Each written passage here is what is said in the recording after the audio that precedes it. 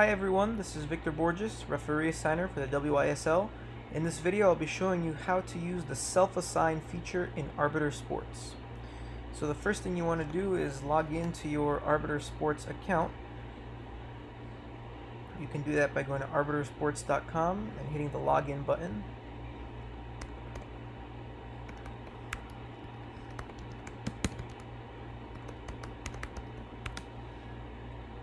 Once you log into your ArbiterSports account, you want to make sure that you enter through the WISL organization.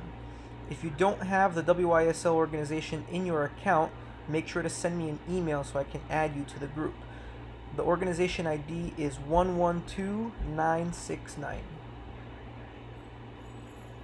Once you're in, the first thing you want to do before, if you've never self-assigned through Arbiter, is go to your profile and make sure that you have this box checked. This box right here will let me know that you're ready to be assigned, and it will enable your account to self-assign games. Once you check that box and you hit save, you want to go to schedule, and from schedule you'll see a self-assign button. Click on the self-assign button and choose the date that you want to self-assign games to. The schedule for self-assign will be available in 2-week increments. So the first weekend of games is September 8th. Make sure you click on all sites, or if you have a particular site you want to check for games, you can use this drop-down menu.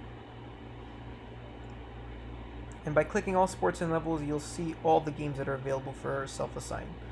Press search.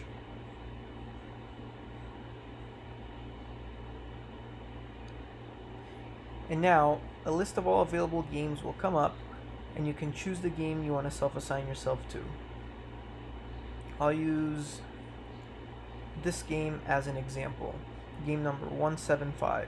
September 8th, 9 in the morning, Glover Pelham High School. This is for an AR position. So I click on go.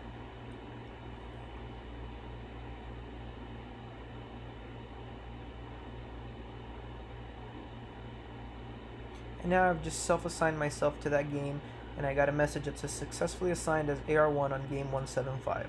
To double check, I click on my schedule and I see that the game is there. Now, if you have any questions, feel free to send me an email at assigner@wislsoccer.org. Thank you.